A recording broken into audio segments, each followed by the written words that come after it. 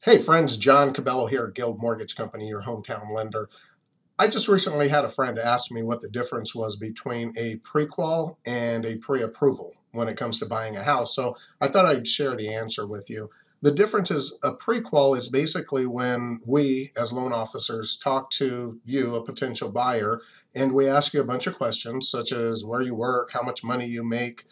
We pull your credit, get your income from you, and then as well as your debt like car payment, credit card, student loans, child support if there is any, alimony, that type of thing. And we figure out your debt to income ratio, and based on that we can give you a good idea of how much you will qualify for, will or may qualify for, I should say. Whereas a pre-approval means that we've done that, plus we go another step or two further and we get your documentation from you, such as pay stubs, bank statements, tax returns. And if there's a child support or alimony, then we have to get the documentation to support what you tell us about that, such as a child support decree, divorce decree.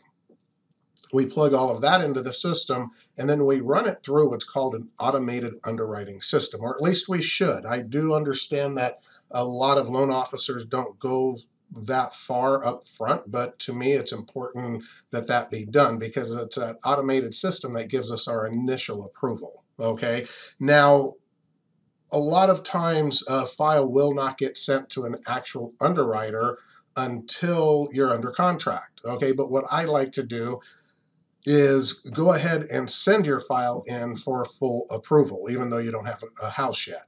That way, when it comes time, when you do find a house and it comes time to negotiate with the seller, you have more negotiating power because we can tell them that you have a full approval.